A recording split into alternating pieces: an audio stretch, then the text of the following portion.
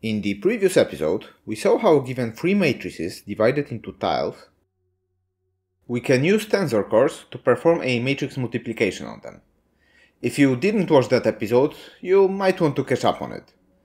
If you think that you know enough about CUDA already and want to jump straight to optimizations, or you've already watched that episode, then stick around.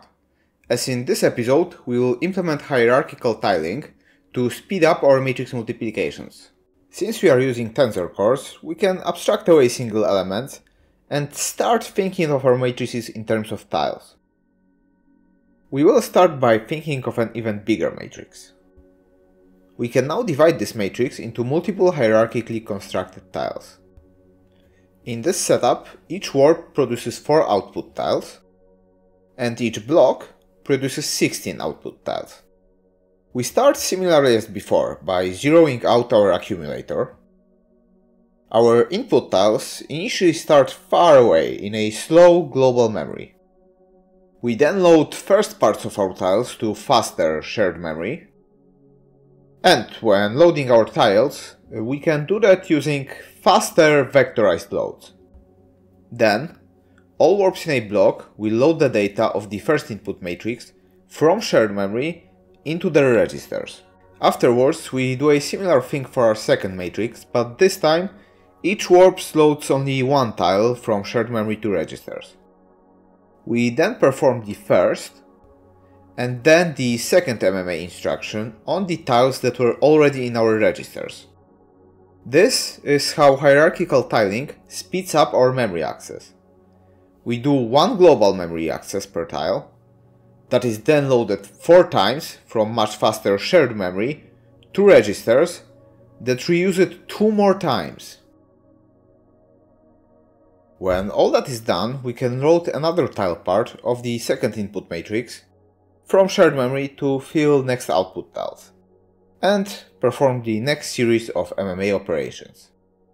We can now load another row and column of our input matrices from global to shared memory.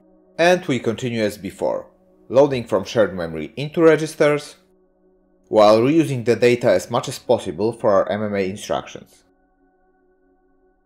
We continue with this pattern until we reach the end of our input matrices. Also, the 2x2 tile sizes that I've shown here are not exactly indicative of what our real-world tile sizes will be. For benchmarking it, I've been running for different configurations and saving the fastest one. As always, all code is available on my GitHub. That is linked in the description for those that want to read through all of it and run it on your own machines.